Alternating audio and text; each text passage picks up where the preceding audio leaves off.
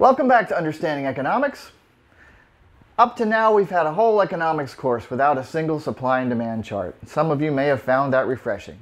Alas, we're going to break that streak today. We're going to summarize and review what we've said so far about the boom-bust cycle with the aid of that icon of modern economics, the aggregate supply and demand chart. It looks all mathematical and stuff, but it depicts a simple relationship. The chart shows the interaction of two variables, price on the vertical axis and quantity on the horizontal. It's either quantity demanded or quantity supplied, depending on what we're talking about. We recall that people seek to satisfy their desires with the least exertion. This suggests that if the price of something is higher, all else being equal, people will want fewer of them. And if the price of something is lower, all else being equal, people will want more of them. So the demand curve always slopes down on the chart. You can remember it that way. Demand and down both start with D. The supply curve tends to slope upward for the same reason. If something commands a higher price, producers will supply more of it, and vice versa. But the supply curve tends not to be smooth.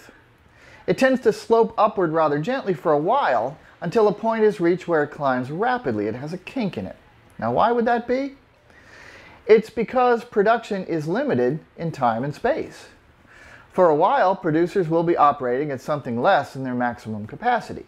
That means that more products can be made with only a small increase in the cost of producing them. But once maximum capacity is reached, say the factory is running as fast as it can 24 hours a day, then to increase supply beyond that point, you'd have to build a whole new factory. At that point, the cost of adding new supply rises rapidly. And eventually, you won't be able to make any more products at a given time and place, no matter how hard you try. In the long run, the supply curve gets closer and closer to vertical. An equilibrium price point is reached in a given market at which the quantity supplied equals the quantity demanded. Overall market conditions could change, which would require the curves to be redrawn. But in a given place and time, a market will always tend to seek that equilibrium guided by Adam Smith's invisible hand.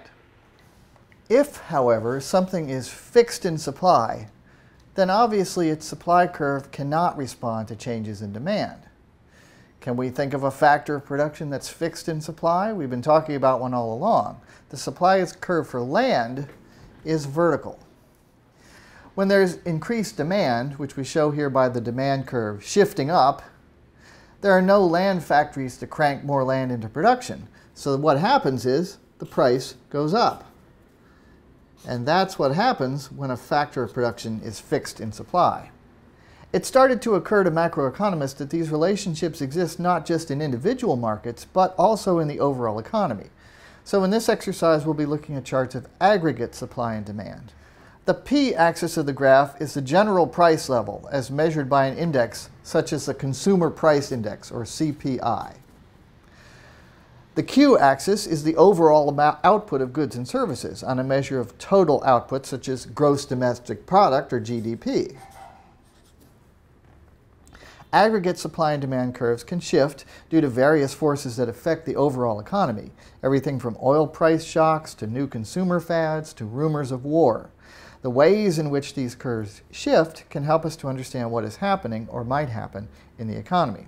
It's worth noting that when things get better on this chart in terms of economic efficiency, our equilibrium point shifts down and to the right. In other words, you have a higher quantity of goods supplied at a lower price.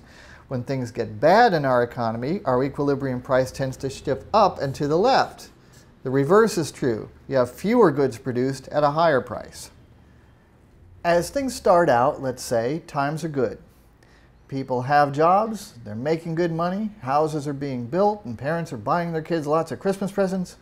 People want more stuff, and they're willing to pay for it. So the demand curve shifts up. There's more demand for goods and services. Note the new point of equilibrium. Prices have increased, but only very modestly. Output has increased quite a bit more. If demand continues to be strong, though, it can shift the demand curve past that kink in the aggregate supply curve. In other words, the equilibrium point is shifted past that point that economists call potential output. When they try to meet this higher level of demand, producers, their factories are already running at full capacity. They have to build new factories, and thus the cost of meeting the new demand goes up considerably. Now, prices have increased that much from there to there, while output has only increased that much. The economy is entering what you would call an inflationary spiral. Economists identify two general kinds of inflationary pressure. This one is known as demand-pull inflation. The other kind is cost-push inflation. We'll examine that in a moment. There are various forces that can move the aggregate supply curve around as well. One big one is called a supply shock. Here, a relatively sudden increase in the cost of some widely needed material or resource causes an increase in overall production costs. This time, the supply curve shifts upward. It costs more to supply goods at any level of demand. And look what's happened to the equilibrium point. Prices have risen even as output has declined. This is a condition commonly called stagflation. And the associated inflation is termed cost-push inflation because it's caused by an increase in the cost of supplying demand. The high oil prices associated with the Arab oil embargo of the early 1970s is the classic example of this phenomenon, but any factor could produce this effect. For example, a sudden doubling of the federal minimum wage, all else being equal, could cause a supply shock. It's worth mentioning that now and then things can come along that shift the aggregate supply curve in beneficial ways. As we said, benefit is down and to the right. We would experience a positive supply shock if some widely needed resource suddenly got less expensive. If we were to find a huge new deposit of easily recoverable oil, for example, or if high-temperature superconductors were to make electricity drastically cheaper. This would shift the AS curve downward, lowering production costs at every level of demand, allowing us to have a higher output at a slightly lower price. So that would be a beneficial supply shock. But we tend to worry more about the negative things that happen. If the bad supply shock comes at a time when boom times are already pushing prices too far up the curve, price levels increase precipitously with no further increase in output. And there we see the stagflation situation pictured. Not only that, it's also possible for there to be a decline in productivity, which would shift the AS curve to the left and make matters even worse. What would cause such a thing? A misuse of existing resources. Perhaps the labor force turns out to be educationally unsuited to making productive use of new technology. Or perhaps social strife caused by racial or class conflict wastes the productive energy of workers. This is not a picture that macroeconomic planners would want to see. Neither alternative, inflation or recession, has much to recommend it. At this point, output cannot increase without prices going up much faster, because you're already above the kink on the supply curve. And production would have to fall quite a lot before we would achieve much of a reduction in price levels. The economy depicted here is headed either for galloping inflation or, much more likely in a modern industrial economy, a recession. Demand declines, output declines, causing further lowering of demand, causing less output. Much of the pain of this process is illustrated on our chart, for we note that prices can decline quite a lot without stimulating any increase in production. It would certainly be nice, wouldn't it, if some sort of benevolent supply shock could come along, help things along, make it easier to produce goods, make labor more productive. Now let's think about how that could come about. The point at which the aggregate supply curve starts to ascend steeply is termed the potential output of the economy. This term is slightly misleading, however, because the economy is capable of producing more goods and services than that. If it does so, however, it will have to contend with higher prices. The rate of unemployed workers, designated as full employment, is revised periodically by government bean counters, usually upward. It is a difficult figure to quantify, for there are various conceptions of which workers are or are not part of the labor force. But in a period of full employment, at least 3 to 5% of the labor force is unemployed. This has been the case right through booming times. In January 2007, the unemployment rate was 4.6%. In 2000, it was 4%. We might wonder why everyone can't find a job at a time when demand is robust and inflation is low. Clearly, all the desires of all the consumers have not been satisfied. There are still things that people could be hired to do.